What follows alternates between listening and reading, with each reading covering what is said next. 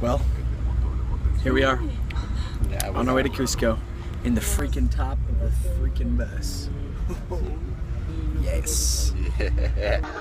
Here we are, 4 hours into a 22-hour trip.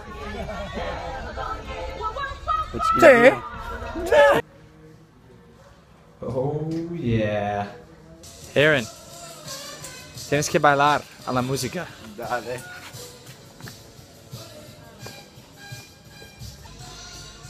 Okay, so we have a friend. Hey, buddy. We call him Tiger Duke. Tiger Duke. He looks like a duke. And a tiger. Say hello. He does not. Yeah, he follows us everywhere we go. Come on, man. Come on, Tiger Duke. Oh, yes. Friends found. You know where you look? Everywhere. Oh, he stopped. He stopped.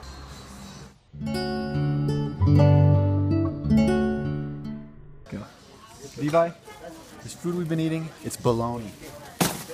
freaking ham, making us sick. So here we are at the freaking stop of the resting, and like we spy this, okay? Freaking giant dead tarantula, and we're like, oh great, that's what we're looking freaking forward to.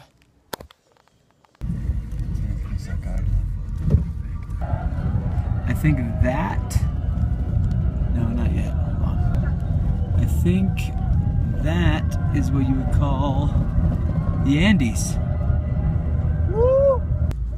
So, Aaron, we are here. The drivers are actually below us, so we get a front seat to the madness. Yeah. We've almost died a few times. Well.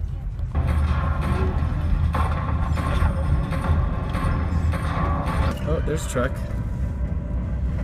Oh my god. Why not just go over here now? Yeah, this is fine. Use this side of the street. Oh, and then come back over to this side. We're almost to Lima, and we have seen frickin' 0 llamas. ¿Dónde están las alpacas? So, in the last 26 hours, we've gone 23 and a half hours inside of a bus. A lot of hours. But we're almost there. I'm feeling good? It's alright, yeah. Say. Well, survived the bus ride. We made it to Cusco. We bought these giant soup and wonderful, you know, that awesome food. Cinco soles, like $1.50.